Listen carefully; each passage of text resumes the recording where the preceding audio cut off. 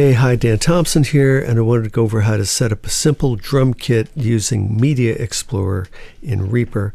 So Control-Alt-X, Command-Opt-X to get to the Media Explorer.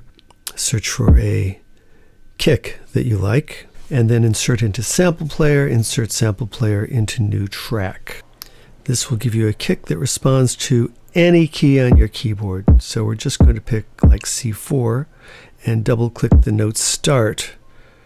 So it only responds to C4. We'll do a copy-paste, Control-C, Control-V to copy that instance. So we now have a new active instance. And we'll go back to Media Explorer and we'll look for a snare.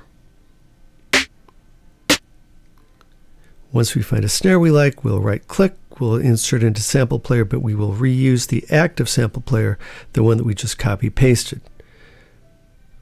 Now this will respond to the C key, so we want to press the D key on our keyboard and then double-click so that it responds to the D key, and now we have a kick and a snare.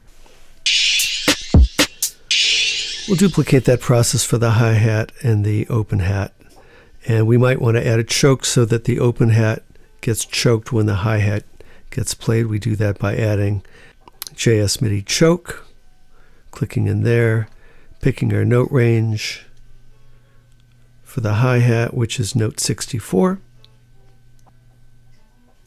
and looking at the open hat, which is F4 or note 65.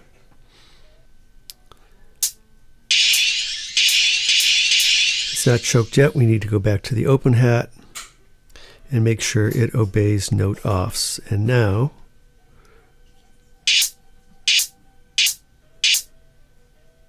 the open hat will get choked by the hi-hat.